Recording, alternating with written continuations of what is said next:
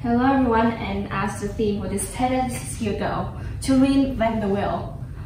Humans have been dependent on the wheel for a very long time for transportation. However, in recent years, the plane engine has been invented, so humans' transportation became even more convenient than ever. So you have been asking, what's the wheel that we're inventing today? Society has been creating many things, social standards and insecurities that's been haunting in humans' head for a long time, and those things kind of running in society right now. That is the wheel of society that I'm reinventing today by telling people how to become secure in a world that is profiting off insecurities. So now let's start with a little backstory, aren't we? So there once was a little girl who was very talkative at birth. She loved to talk and she loved to socialize with just about anything. She can talk for hours and hours and never get tired of it. However, when she grew up and became a teenager, she started using social media, and all she saw were perfect women with perfect bodies, perfect personality, and a ton of followers. They were majestic, godly beautiful, with shiny long hair and straightly lined teeth. Their body proportions were golden. And outside on her daily life, she started to realize on how her peers would comment and judge others based on their appearance and personality. As a little girl, with no one telling her on how she should act, she realized that it's easier to follow these standards. And so what did she do? She followed the standards and became very quiet. The more she knew about the standard, the more she lost her confidence to it. She became really quiet, and her bubbly personality just aren't there anymore. She would spend days thinking about how she should act so that people would like her, how she should act so that she would not get any judgment. So she hid herself out in the spotlight. And she just hid herself in like a very dark spot behind the curtains. So, however, a social butterfly can spend its whole life hiding in the cocoon forever. It's not what her wings are made for. So one day she decided to put away all the thoughts of other opinions on her. And that's when she lived the most free life as possible. She has a very healthy mindset, a very healthy and secure mental state of mind in a world that is surrounded by others' insecurities. So how are these insecurities created in the first place? As you can see, humans are social animals from the dawn of evolution. We gather in packs, and packs later turns into hierarchy. Like this. This ancient Egypt's hierarchy consisting of all this. So what I was saying is that when we form in groups like this, in order to survive, we need to go hunting and we need to go out there and make some, right? So what happens when we go out there and make some is that some of us are gonna get more food, and there are also different types of hunting and different types of making more based on each of us different strengths and weaknesses.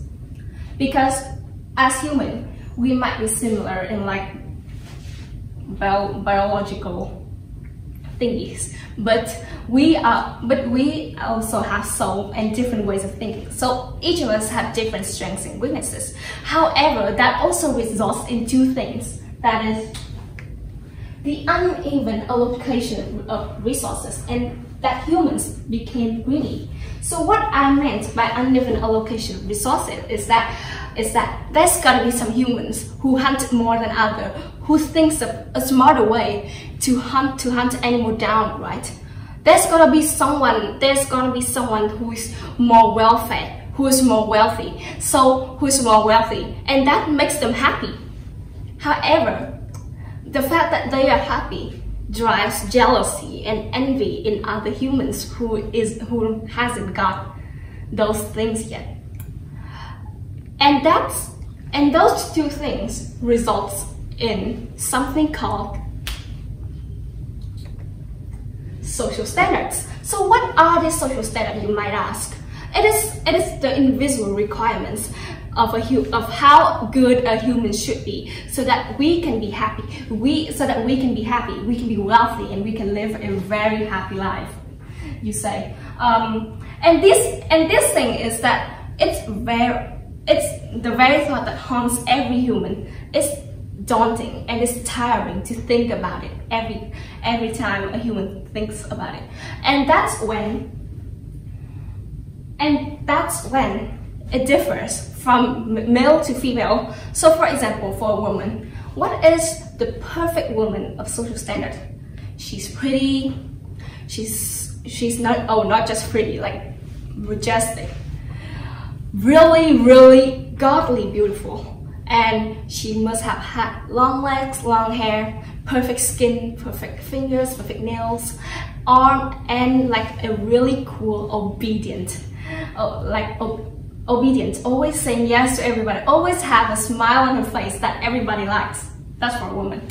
And for men, it is to have a really ridiculous amount of money, really big success, have a house on the beach side, have like a very big 5-story house in the mountain, or just really big success and like being tall, really muscular, with that like square jaw and high nose and everything. That's the social standard for men. And those things differ, and those things even differs from country to country too. Like for example, in Asia, we would prefer women with like fair skin and, you know, like a V-shape, with like a V-shaped jawline, like that.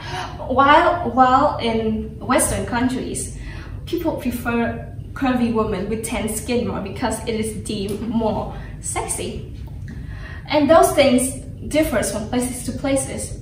However, when we know about this thing, there's something called a comparison mechanism. When we start comparing ourselves to one another, maybe we compare two strangers with each other, or us with one stranger, or maybe us with other peers that is living and befriending us every day.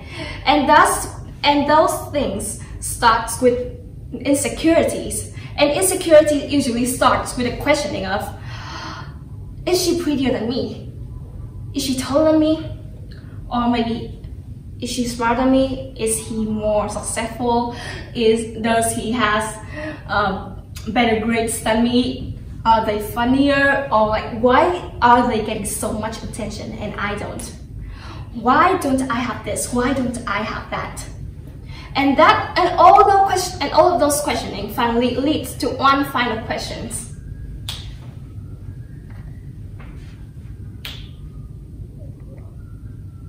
What is wrong with me? Is it my face? Is it my body? Is it because I have bad grades? Is it because of my background? I came from a rural background. Is that why people don't like me? What are the things about me that people don't like so much, that I don't have those things like other people do? And this question stems from the deepest side of insecurity in our mind. Is that we are not achieving the standard the way we wanted to, and that's when this question leads to many other problems, such as the issue of low self-esteem. That is something that many people, millions, trillions of people are facing nowadays. This low self-esteem thing results in depression, anxiety, body dysmorphia, eating disorders, and many other really bad illnesses, mental illnesses that takes away the life of many people every single year. That's a really bad thing. But like, so what do we came to mind is that how our society really specifically using our insecurities that makes us feel so bad about ourselves. So just imagine someone coming up to you and say things like, "You're bad, you're ugly." Do they really mean it? Well, maybe they do. But why do they do it? They do it because somehow they feel bad about themselves too. And in order to feel better, and in order to feel somewhat better about themselves, somewhat to heal their fragile ego, they say these things to you so that they can put you down, and somehow putting you down means pushing them a ladder up. And that's in our daily life. But like, what are society using? One side of consumerism is that when it tells people to keep buying things, right? And many corporations saw humans' insecurity as an opportunity to marketing. And that's when they say like, "Oh, if you buy our product, you will feel happy. It will fix all your existing flaw, and then you will feel happy for your entire life.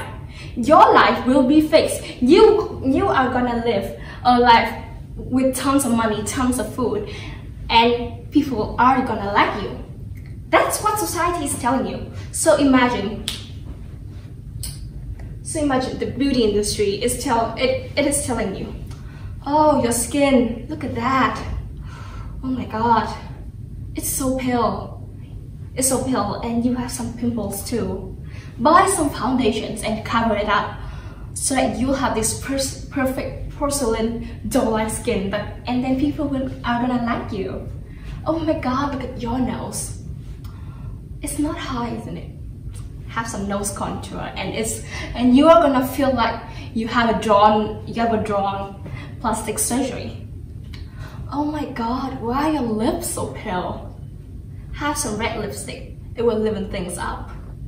Or maybe the fashion industry goes, "Are you seriously wearing that? It's 2023. Buy some new clothes on so that you can look trendy." But look in the reality. Do you die or maybe stop existing if you don't have some makeup on? No, you can still live. What you need is food, oxygen, and water, not some clothes or not some makeup.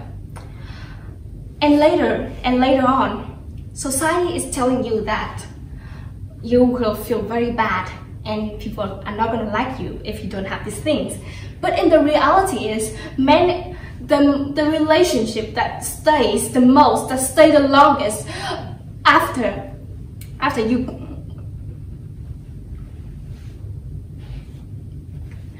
the relationship that stays the longest is the relationship that is based on personality. The most important thing, the thing that makes you in your life.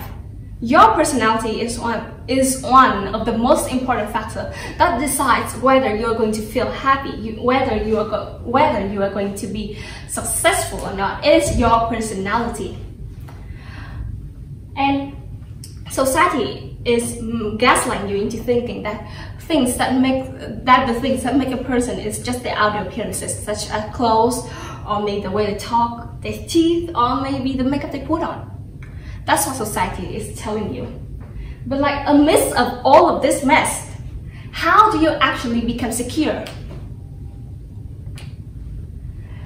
So back to the story of when I was a little girl.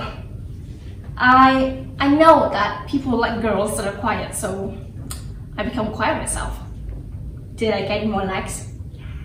Nah, I didn't. What did I realize from that is that it doesn't matter how much I try to live up to this standard, I will never be enough. And when I start following these standards, people are suddenly attracted to me more because of my individuality. The way that I just am, maybe a little strange, maybe a little bit quirky, but it's okay. It's me, it's myself. And that thing is what that makes Phùng Thùy Anh the most important thing to me. My personality, don't lose that. So what do I do? 2 words. Stop caring and say, I don't care. You're bad. You're stupid. I don't care, okay? You wear those clothes look ugly on you. I don't care. Why do you still do things like this? Why aren't you just be a normal girl? Because I am not, and I don't care what you say. Stop caring about others' opinion and start living as yourself. Start being the person that you are and build a very strong and healthy mindset. I know that building confidence and to have a secure mindset is something that is very hard. Sometimes other opinions still bugs me to this day. But after I say I don't care, I kind of forget about it after 1-2 days, and then I get back to this happy, quirky state. So that's the thing that you need to do. Say I don't care. And in order to build your confidence from someone who has like a very low self-esteem and want to cope with it, I suggest a way that you should look in the mirror. You should look in the mirror every single morning.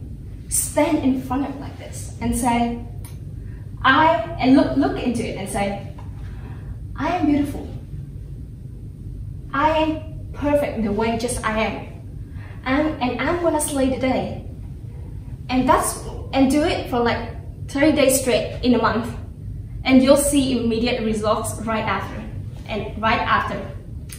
And when people say bad things to you, just don't care.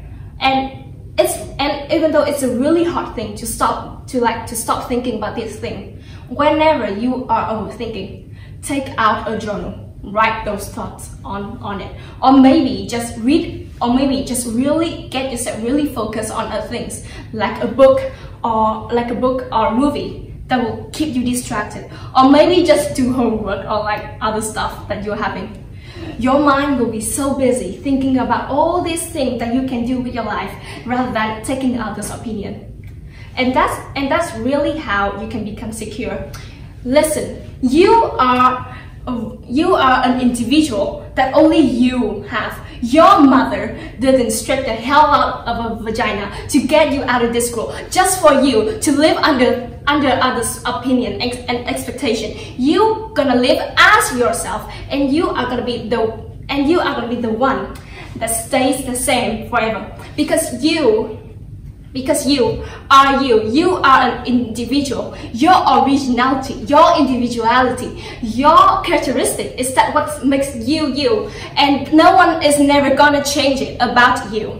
So live your life the most free way as possible, and don't let anyone's expectation or opinions hold you down on your path of success. Thank you for listening, and that's how you become secure in a world that is profiting off insecurities. Bye.